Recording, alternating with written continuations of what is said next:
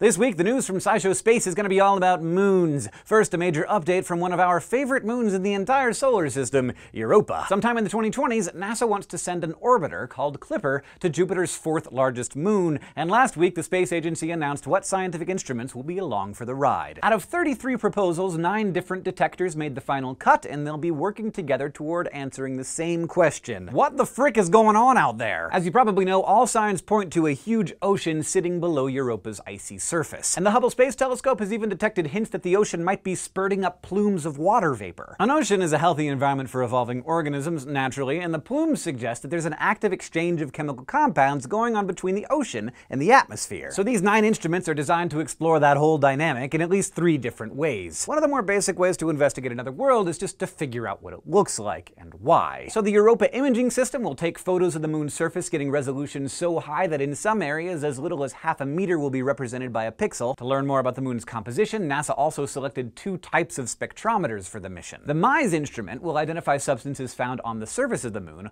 while the MASSPEX will look at those in the atmosphere. Together, these instruments should give us a clear picture of what Europa's subsurface, surface, and thin atmosphere are made of. Then there will be 3 more tools that will focus mostly on the ocean. An instrument called REASON will use radar to map the structure of the icy crust, plus the ocean below. Meanwhile, PIMS and IceMag will use Europa's magnetic field to study the properties of the ocean, like how far below the surface it is and how much salt there is in it. The final group of tools will analyze the vapor plumes, if they exist, which we're not even sure about yet. So the Europa Thermal Emission Imaging System will search for those plumes using heat, because those jets of vapor would be warmer than their surroundings. The ultraviolet spectrograph, on the other hand, will be combing Europa's atmosphere for the wavelength of ultraviolet light that corresponds with the presence of water molecules. Finally, the surface dust mass analyzer will identify particles within the plumes. With data from these 9 instruments, the hope is that we'll gain a better understanding of the conditions that we think are the prerequisites for life and whether they exist on Europa. Plus, the European Space Agency is sending its own orbiter to Jupiter's moons, including Europa, around the same time, so expect to hear a lot about that icy moon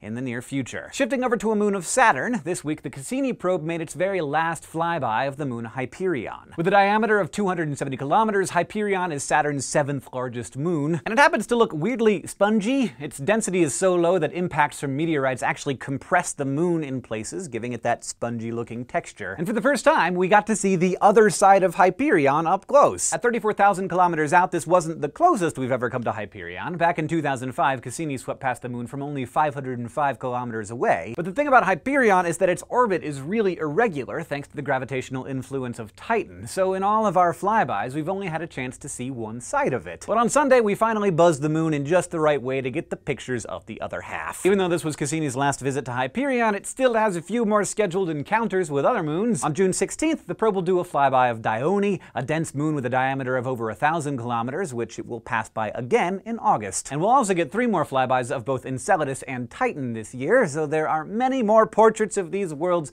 headed our way in the months to come. If you want to keep up with what's going on in the universe, then continue watching SciShow Space News, which was brought to you by our patrons on Patreon. If you want to help make this show possible, you can go to patreon.com/scishow and see the cool stuff you can get. And don't forget to go to youtube.com/SciShowSpace and subscribe.